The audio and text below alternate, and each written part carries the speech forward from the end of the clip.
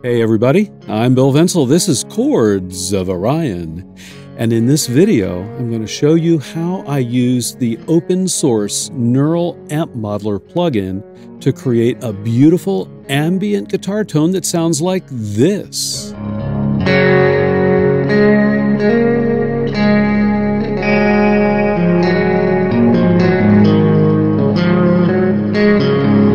So in early 2023, the Neural Amp Modeler tech is pretty new, and it's open source, and it's free, and that's super cool. If you're not familiar with it, it's comprised of two components. Component number one is the capture processor. I'll call it that. It allows you to process an audio capture that you've made of your amplifier or distortion pedal or speaker cabinet or what have you. And it runs through the whole machine learning process, pretty cool, and creates a profile, a model profile. You can then take that model profile and load it into component number two, which is a plugin that you can run in your DAW and process your dry recorded guitar tone. As you can see, I've got Logic Pro pulled up, and I just want to walk through the whole patch and show you how I got the sound, and we'll take a pretty good look at that Neural Amp Modeler plugin. So here is the dry recorded tone of the performance that you heard at the beginning of this video.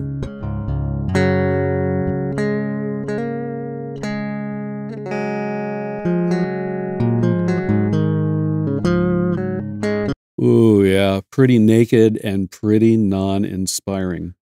So I did add a compressor to it. It's just the Logic Pro compressor. So, pretend you've got a compressor pedal at the front of your signal chain. But let's go ahead and pull up the Neural Amp Modeler plugin. Here's what it looks like. As you can see, it's pretty simple. There's the input, gate, bass, middle, treble, and an overall output, much like a simple amplifier interface. Down here at the bottom, though, is kind of interesting. This is where you can load in two things. One will be the modeling profile that was processed by the machine learning or artificial intelligence, I'm not sure what it is, machine learning process of the overall tech. And so what I did was I downloaded some models. And so point number one or 1.5 is this Neural Amp Modeler package has a wonderful community built up around it. There is a Facebook group with several thousand members, and there are literally hundreds of amp models that you can download and play around with. So that's what I did. What I'm using right now, I'll show you a couple different models. What I'm using right now is a high watt model. It's a clean, it's on the normal clean channel. And then I'm running that into a Celestion Creamback IR. It's actually a standard IR file, and it's actually a Celestion branded IR. So I kind of use that as my standard speaker.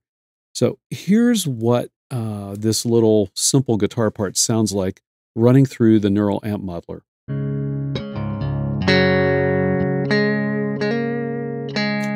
Much nicer.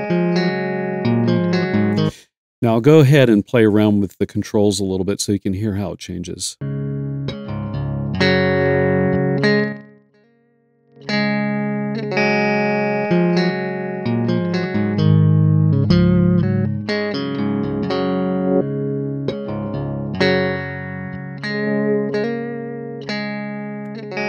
So, pretty cool. The input and the tone controls do pretty much what you would expect. Let's go, before I move on to the rest of this patch, let's try just a couple of other options so you can get a feel for what's possible with the Neural Amp Modeler. So here is a Marshall Power Amp only tone model or profile model profile. And let me go ahead and load that and let me play around with this a little bit. A lot different.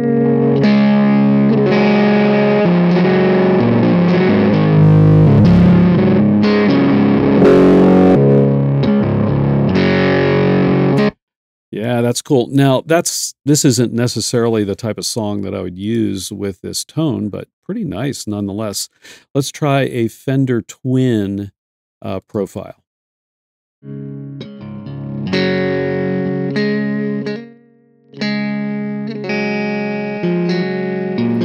Now, that profile's a little quieter, and that is one thing you'll need to be aware of as people create their profiles. They're creating them at different gain levels.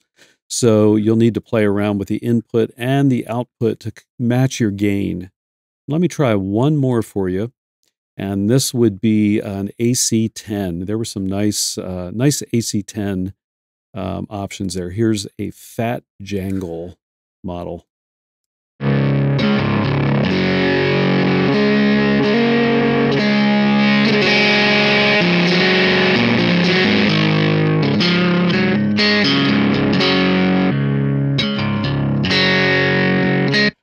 Actually, I kind of like that one a lot, but I'm going to go back to the high watt because that's the one I actually used in the performance.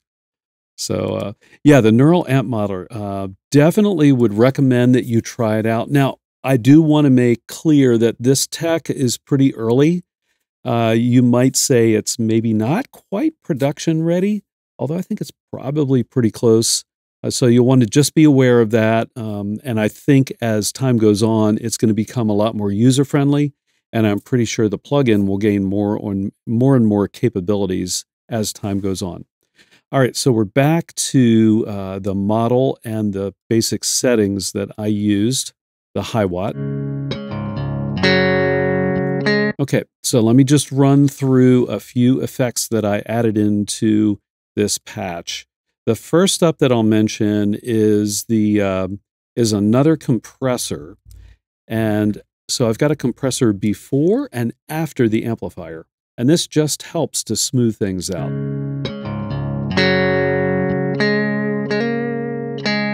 All right, after the compressor, I tried a few different plugins, just by way of experimentation, but I landed on the first one or the next one in the chain with one of my favorites, the Chow Matrix Delay plugin.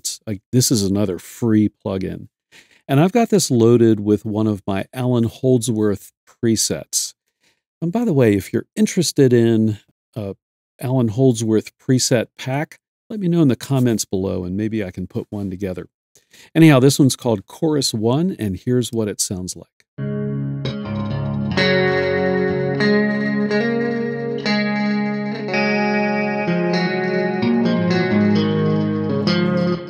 Next up after the Chow Matrix and the signal chain is the Valhalla delay. And I've got this set up to pretty long delay times. As you can see, I've got delay on the left side set up to 9.2 seconds, delay on the right side set up to 12.5 seconds. And this gives me a Frippertronics effect. I'm going to let this play. I've got it set pretty low, but I'll bring it up so you can hear how the delay is riding underneath the main guitar tone. Remember, we have to wait 9 seconds before it comes in.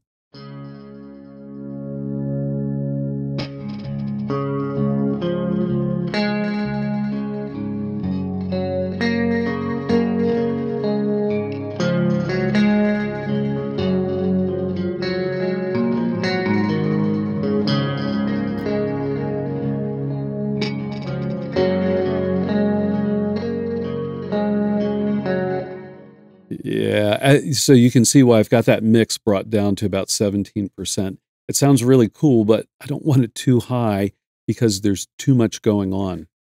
All right, next up after the Valhalla delay is a little bit of reverb, and I'm just using the stock Logic reverb set to a simple concert hall setting.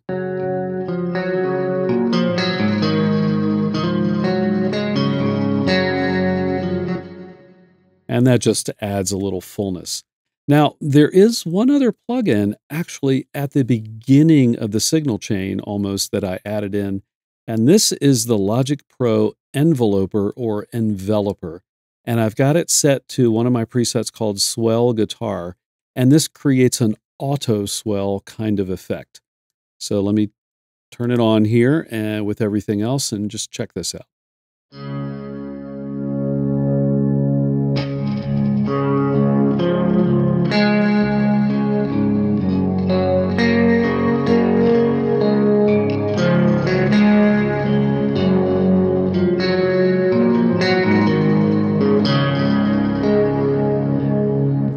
One of the things I really like about Auto Swell is that while it's not as good as a volume pedal, as you play, you can really kind of play around with the auto swell and decide when you want it to swell and when you want to hear the pick attack. And when I performed this in the studio here, I had the enveloper turned on so I could hear how it was affecting my guitar.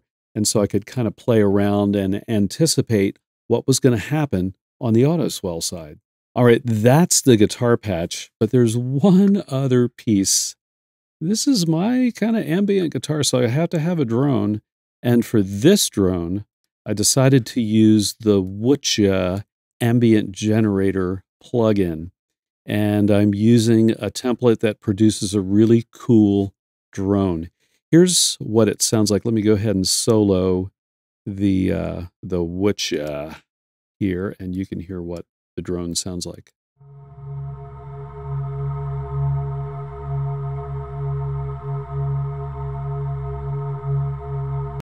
Yeah, kind of nice. Now, let me go ahead and turn off solo so you can hear the entire mix together. Here we go.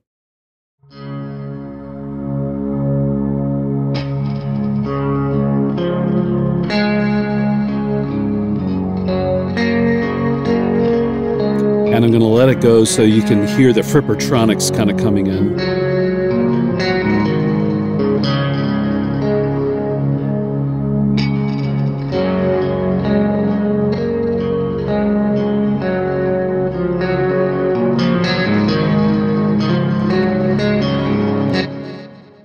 Yeah, I like that a lot. So that's it. That's how I got the sound for that particular performance.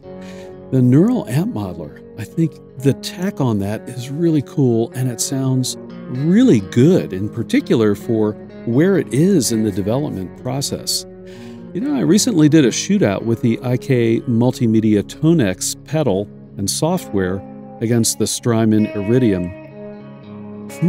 I have to say, I think the Neural Amp Modeler sounds as good or perhaps better than the Tonex software that I've been playing around with.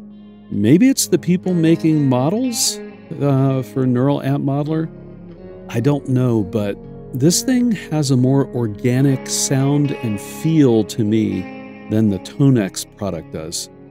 And you sure can't beat the price. So I would definitely recommend that you check it out. Again, I've got links below.